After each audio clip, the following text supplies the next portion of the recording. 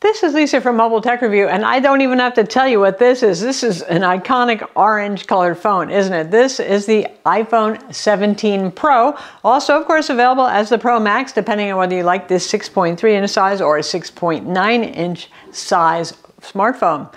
A lot has finally changed with Apple's iPhones, and we're going to look at it now. So the design has been kind of stagnant for a couple of generations with the iPhone Pro line, and the features have been, the incremental thing. Camera gets a little bit better, CPU gets a bit faster. So finally we have some major changes here, and I think this is going to be a bigger upgrade cycle. Last year they thought, because of AI stuff, everybody was going to upgrade, and people always do buy new iPhones, duh, but I think this year enough is going on. So first off, not just the fact that this is cosmic orange, and we usually don't see lively colors in the Pro models. You have to go to the baseline of iPhones to get more interesting colors. It's a unibody aluminum design. No titanium, no stainless steel. Just don't expect it to actually get any lighter either. Probably because there is more metal coverage. Like here, this matte area is where the ceramic shield 2 is, which is a hybrid of glass and ceramic. Mix those molecules together, do some ionization stuff, and you get some tough glass, which is, it's also got that on the front. But anyway, there's a ring here for the MagSafe, and that's open, but underneath here, there actually is aluminum too. Unibody aluminum, one chunk, carve it out, you got yourself this. Obviously, the camera plateau is no longer glass, and the CPU is behind here, and a vapor chamber too for cooling. So one of the things about the iPhone Pro line is, sure, they're fast, but they can also overheat. You might get a message saying, if you're a real power user, or heavy gamer, or doing ProRes video recording and editing, that the phone needs to cool down, stuff like that. That actually happens less here. Aluminum still transfers heat. That's one of the points of it. It is better at transferring heat, so it does move the heat outward from the CPU, so you'll still feel the phone getting warm, particularly right over here if you are hardcore gaming with some demanding game or something, but the phone itself won't overheat as much. And it'll do a bit better in sunlight, which is the other bane of OLED high-end phones' existence. The heat of the sun, the screen gets hot, the processor gets hot, the whole thing gets hot, the screen dims, yada yada. Less of that here, so that's good. Otherwise it's like buying the world's fastest gaming laptop with no good cooling inside, and it still doesn't go so fast. What would be the point? So excellent there. The cameras are upgraded finally too. So you've got 48 megapixel cameras for all three sensors now instead of just the main camera. What does that mean? Even though the telephoto is now a 4x optical instead of 5x like it was last year, you've got a lot more megapixels to work with. Instead of 12, you have 48. The quality is going to go up. And then it has an 8x mode, which really, let's face it, is a crop in mode, but it's still working at 24 megapixel there. So the quality is better. And of course you have the ultra wide angle, now higher resolution too. You've got the usual ProRes raw recording on this. You've got Genlock, you've got log, Apple Log 2 format. So you've got like things that are just crazy, because there are a lot of people who do use these for some serious video recording, and you can still slap on like a Samsung T7 or T5 SSD to record directly to that, because it's going to take up a lot of space if you were doing that high quality 4K recording, right?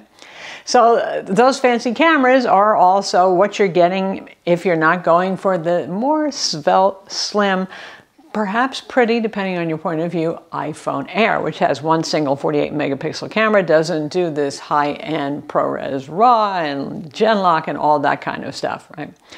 And also the front camera has been upgraded, as you've no doubt heard.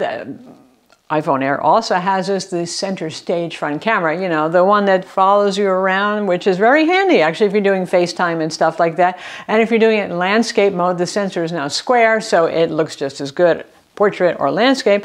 And also the center stage means that you don't have the sideways eyes kind of look that you did when you were using it in landscape mode before, because the camera's off on one side, right? You know what I mean? So that's nice. And you can do front and back recording as well simultaneously for video too. So everybody likes that, right? Here I am narrating what I'm seeing over here. If you're an influencer, you'll love it. Or just share it with your friends. Cool. Now there already is a budding scratch gate going on because aluminum is softer than titanium or steel. There is that, right? And some people have managed to scratch the camera plateau where the coating is the thinnest, going over that kind of sharpish edge there. And if you, the one guy on YouTube here managed to, flew off of a tripod that was about, I guess, yay high and smashed on some cement steps, and the corner had lost its orange anodizing. These things can happen. Most of us use a case. I think we're going to have to wait to see how scratchy Scratchgate is. The ceramic shield too on the back, some people have said that they've seen some MagSafe marks at the Apple store because they use these kind of chewed up, beat up MagSafe mounts that are proprietary to the Apple store. So I'm not sure that that's really a very good gauge of that. Anyway, if you're worried about it, there's always the iPhone Air with its strong, shiny sides, right? So looks-wise, I mean, I do feel like this is sort of the Apple Watch ultraification of the iPhone. This is rugged, it's angular, it is chunky, it is unashamed of that. It is not a light phone, all that sort of thing. The colors, though, I love cosmic orange, but I just like orange in general. But some people are bummed that there's no black. So I know on Apple's website the blue phone looks kind of zingy, but in person it's a blue-black. It's matte. It's understated. So I think that that's a fine substitute for those of you who like black iPhones. There's also a silver iPhone. That's it, 3 colors, no more. The screen is the usual 120 Hz ProMotion OLED, Retina, Super XDR, Cosmic, whatever, you know, the latest marketing languages. It's still an excellent screen. This year, I swear, the screen quality, it really does look a little bumped up, though. And now we have 3000 nit peak brightness, which means outdoors on auto brightness, and 1000 nits conventional. So experientially, though, to me, they look better than last year's models. Same with the iPhone Air screen, too. So they're doing something right here. It's nice. Another thing that this aluminum unibody design affords is more space for a bigger battery, which you get. So 33 hours claimed video playback time for the Pro, 39 hours for the Pro Max. Nobody ever complains that their Pro Max battery life sucks, honestly. That thing just goes for days, right? And yeah, it's true. I used to use a Pro Max, and I've been testing the Pro more now, and I used to find the Pro sort of made me nervous because it would run out of battery too soon, right? And that doesn't happen anymore. It's pretty much good for a day of use with average, normal, moderate use, including playing a little games, taking some photos, some video. So they've done a good job there, and yay for adding a bigger battery. That is something. I mean, this is the Pro of the Pro phone. Finally, it's sort of, again, that gaming laptop analogy. It ain't skinny, but boy, does it have all the features you want and stamina in spades.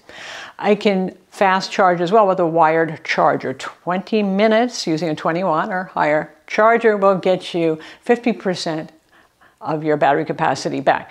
And that's a little bit longer than the iPhone Air, which can do the same, but it takes it, well, 30 minutes instead of 20 minutes. So, good times. So overall, I have to say this year, Apple has done pretty much what people want, and the AI features are here. We're not going to get AI Siri until next year. They're delaying it to make sure Siri doesn't hallucinate too much and all those things AIs do, I guess. But you do have the other features that are finally here that Android people have been enjoying. So you have things like, yeah, you look at your screen, okay, look at my screen right now. Tell me what is this I'm looking at. I need more information, that sort of thing. The live translate feature, really nice when you're talking to somebody who you don't understand at all. All the typical stuff you would expect, you know, the photo editing, the image remove, photo bomber, all this AI stuff is here finally, minus AI Siri next year for them. So they've done a good job this year. Yay, the price hasn't gone up. Also yay, 256 gigabytes is now your baseline for storage, so that's doubling what it used to be. And you can go to 512 gigabytes or 1 terabyte if you want to, but you're still looking at $10.99 and $11.99 for the two models, smaller and larger. So happy times there. I'm Lisa from Mobile Tech Review. Be sure to subscribe to our YouTube channel for more cool tech videos, and thumbs up if you like this vid.